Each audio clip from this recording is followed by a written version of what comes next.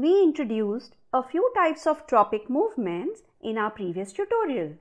Join me as we venture to learn the others. Let's start with hydrotropism.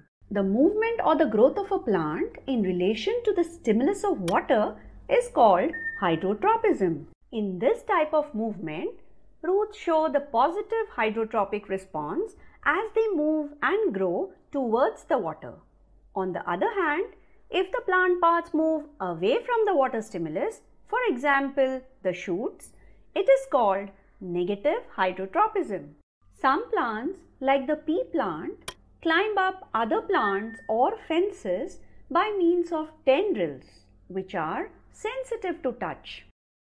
When they come in contact with an object which could provide support, the part of the tendril in contact with the object does not grow as rapidly as the part of the tendril away from the object.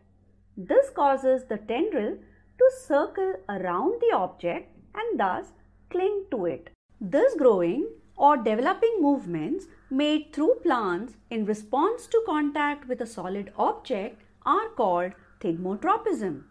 The growth of the tendril is an example of positive thigmotropism.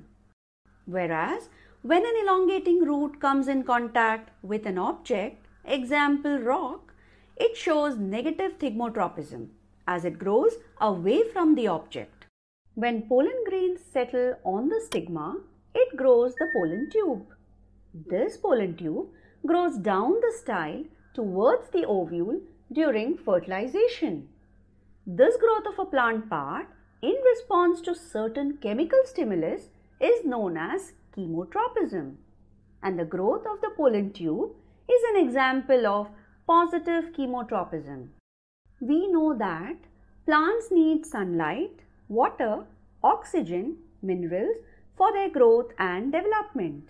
These are external factors. Apart from these, there are some intrinsic factors that regulate the growth and development of plants. These are called plant hormones. Stay tuned as we dive deep into the world of plant hormones in our next tutorial.